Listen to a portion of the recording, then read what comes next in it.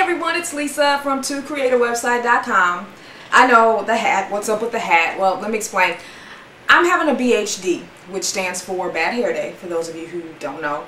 And when I get compelled to make a video, I have to do it right then and there. Some people think I plan these videos. I don't plan them. I just start thinking of things I want to talk about, and I say, oh, let me get the video camera out and start talking. So if I take the time to do my hair, I might lose what's up in my head. So if you like it, great. If you don't, rather look at this than what's up under here. So having said that, let's get started. The topic that I want to discuss today is blog or website. A lot of discussion around the web about this, especially now that blogs are becoming so popular. A lot of people will tell you, oh, you don't need a blog, a website is all you need, it's better. Other people tell you, you don't need a website, you can make enough money with your blog, blah, blah, blah. First of all, you can be successful with either one or both if you work hard enough at it. There really is no one is better all the time. It just really depends on what you're going to do with your content. So first of all, I want to make a disclaimer. I'm speaking from my own experiences here. There are a lot of people that have different opinions on when a blog is better, when a website is better, but I'm just speaking from what I've learned in having a blog and a website. So first, I want to talk about the disadvantages and the advantages of having a blog and a website, and I'll start with the blog. Of course, the easiest one probably to figure out is that a blog, the main advantage of a blog is that it's easy, it's quick.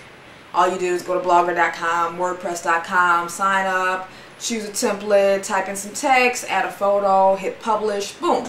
Your blog is live in 2 to 3 seconds, and it's a no-brainer. I mean, you don't have to have any programming skills. They have a little editor you can use. You don't have to know HTML, and like I said, your blog can be up in a matter of like a few minutes.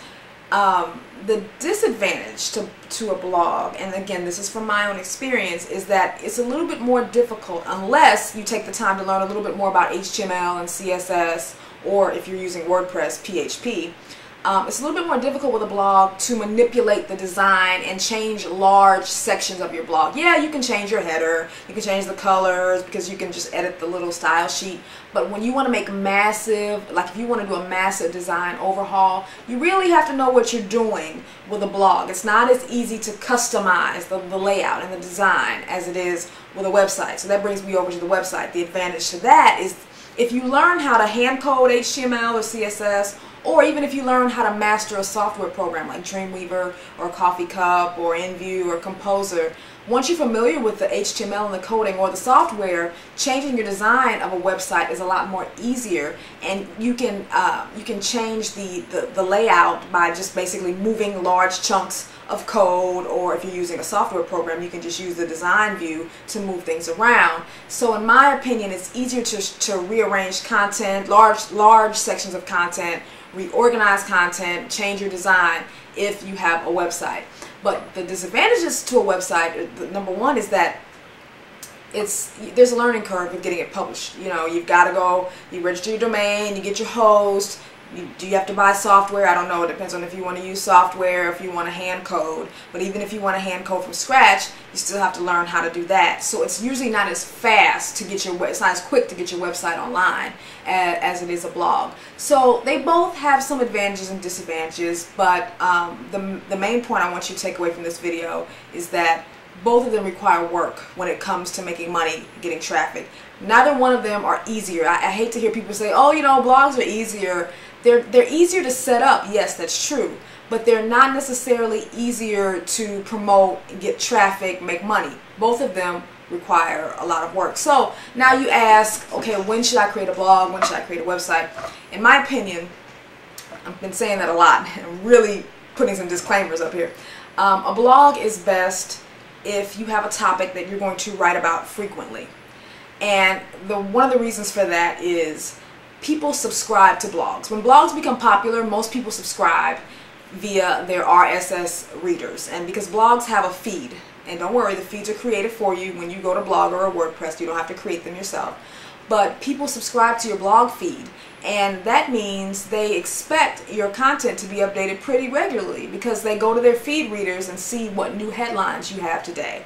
So, or you know, your most your most recent headline. So it makes sense if you're going to create a blog to choose a topic that you can write a lot about and frequently. For example, let's say you watch the soap opera One Life to Live, and you want to make comments on what happens on the show. Now, the show is broadcast Monday through Friday, so it's broadcast frequently, so you probably have a lot to talk about.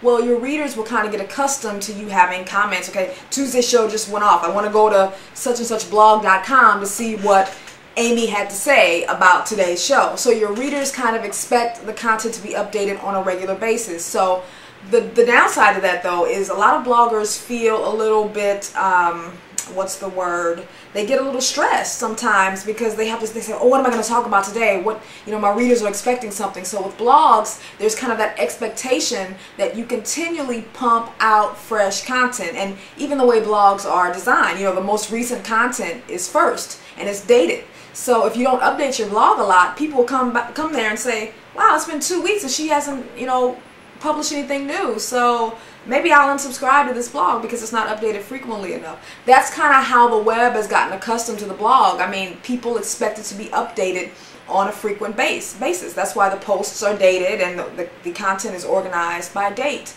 With a website, it's a little bit more relaxed because generally websites, of course you have to update them frequently, but if you have a site like that has content that's timeless, like let's use my site, tocreateawebsite.com, for example, the content there is timeless. I mean, they're just tutorials. They're basic tutorials that you can reference. You can come back anytime, and you don't necessarily need that content to be updated daily to make the site as useful. Whereas blogs, people, like I said before, they're kind of expecting that latest content, what's new, what's fresh. Where with a tutorial-based timeless site, there's not as much pressure to update that content every day. Of course you want to keep it updated, but I don't ever feel the pressure with To Create a Website to say, oh, it's been 3 days since I've updated content, I need to go out there and update content. Now, let's talk about having a blog and a website, because some of you may know, well, okay, you have a blog and a website. Well, I didn't really follow my own advice with the blog. I don't update my blog, every day or every other day. I may go 5 or 6 days before making a post, but I had an advantage because I also have an established website that's been out there at the time I'm making this video for 6 years. So my website gets thousands of visitors per day. I've got the traffic from that, so I use that traffic to sort of promote my blog. And I've sort of branded my blog as like an extension of my existing website, which is already pretty popular. So I don't have that added pressure that some people who only have blogs have. Well, if all you have is a blog, that's all you got, so you got to keep pumping out content. Well, with me, I've kind of got the best of both worlds. I've got the website that's already got the traffic, and then the blog is kind of like an extension of my website where I can talk about more current things or what's on my mind today in the topics of website creation, design, or whatnot. So that is one advantage to starting with a website, building it up, getting the traffic, and then later saying, you know what, I'm going to start a blog and I'm going to kind of brand that as the extension of my website or make a spin on my website. And you kind of have the luxury of doing that when you do it the way that I did it. Now, that's not the approach everybody wants to take. Some people just want to start with a blog. Some people just want to only have a website. If that's what you want to do, that's fine. But please don't try both at the same time. If you're just starting, choose one. Start with a blog, then go to a website, or start with a website, launch that, because you'll stress yourself out trying to promote both of them. So start with one, let that get popular, then decide, do I need a blog now or should I start a website? And just take one thing at a time. So now I hope that you kind of understand the main differences between a blog and a website. Again, this is from my point of view. Other people may have different opinions or what's worked for them. This is what's worked for me. I started with a website, then I moved over to the blog after my site became successful.